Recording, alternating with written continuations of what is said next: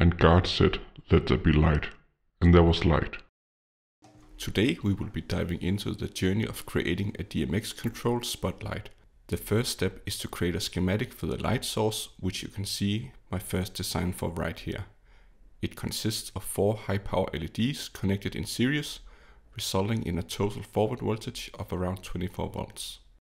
The limiting factor for how much light can be output is being able to keep the LEDs cool enough, as we will see later in this video. Here we will be evaluating the thermal performance with and without a heatsink. 2 capacitors are placed across the LEDs to limit radiated EMI noise. On the same PCB, a small analog temperature sensor is mounted to be able to keep track of the temperature. This is useful when testing the thermal performance of the design and also to control a cooling fan if needed. The front of the PCB has a space for the 4 LEDs and a lens. On the back, the temperature sensor and a heatsink can be mounted. Now the PCB and components have arrived and we can start assembling everything.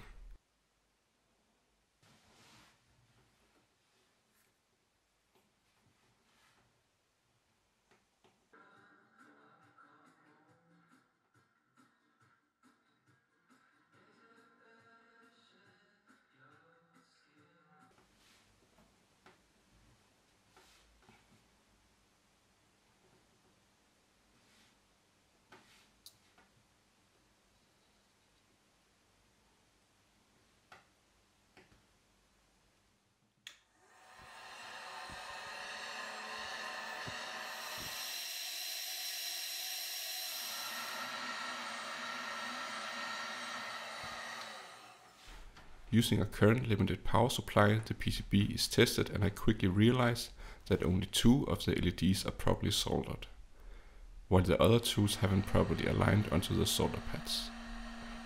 A little heat and poking luckily easily fixed this. It's so satisfying to see the components snap into place. Success! Everything lights up and the rest of the components and connectors can now be soldered onto the board.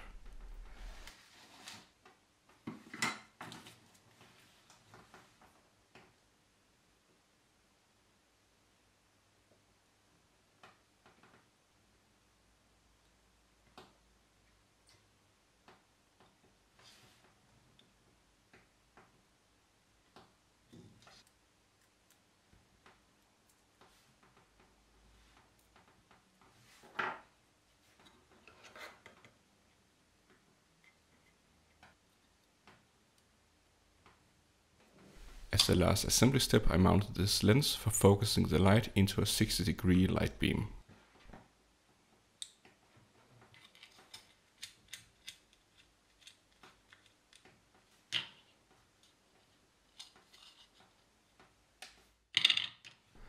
To be able to determine whether active or passive cooling is needed to run the LED lights at an acceptable temperature, we will be measuring the steady state temperature at different power levels.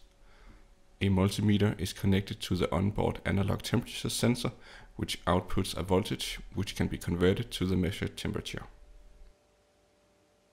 The temperature is measured at 5 different power levels and plotted here to get an idea of how many watts can be dissipated without any cooling. Ideally, we should stay below 60 degrees Celsius to avoid meddling any 3D printed parts. During the test, the PCB reached temperatures above 100 degrees, which caused the lens to bend and one of the LEDs got so hot that it melted the solder beneath it. This could only happen because the LEDs are soldered with a special low temperature solder paste. Luckily, the LED could easily be reflown, but it is clear that a heatsink is a must if we want to be able to deliver more than 10 watts of LED light.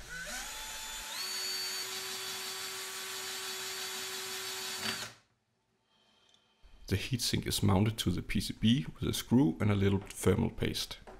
It helps keeping everything cooler by creating a larger surface area, which increases the heat transfer to the ambient air. To improve the cooling further, active cooling can be applied by having a fan blow air through the heatsink fins. As seen in the graphs in front of us, just a little airflow makes a huge difference. Ideally, I'd prefer not having a fan, but for now we'll keep it until the maximum LED output power has been decided.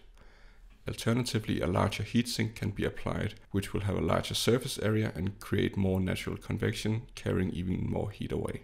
This is it for part 1, and in the next part we will be creating the LED driver PCB, making it possible to control the light output via DMX.